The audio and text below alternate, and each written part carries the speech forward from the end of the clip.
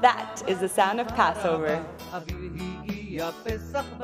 Passover is a major Jewish holiday. It commemorates the Jewish people's liberation from slavery in Egypt over 3,000 years ago and their march into freedom in the land of Israel.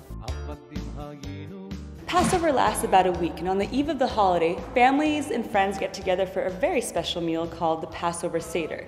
My favorite memory as a kid was looking for the afikomen, a little piece of matzah that was hidden by the adults, and the tradition goes that the first kid to find it gets a prize. One reason that we eat matzah for Passover is that when the Jews were escaping from Egypt, the bread they baked didn't have time to rise. The matzah symbolizes humility and simplicity. It's just flour and water. The Passover Seder is really not just about the food. It's full of learning and discussion, storytelling, and even singing together. Kids get very involved in Passover discussions and are encouraged to ask a lot of questions. Passover is also called the spring holiday, and a lot of people enjoy it by hiking together in beautiful, blossoming fields.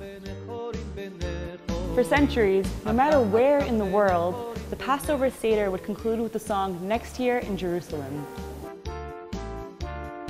That's it from the Bible Lands Museum in Jerusalem.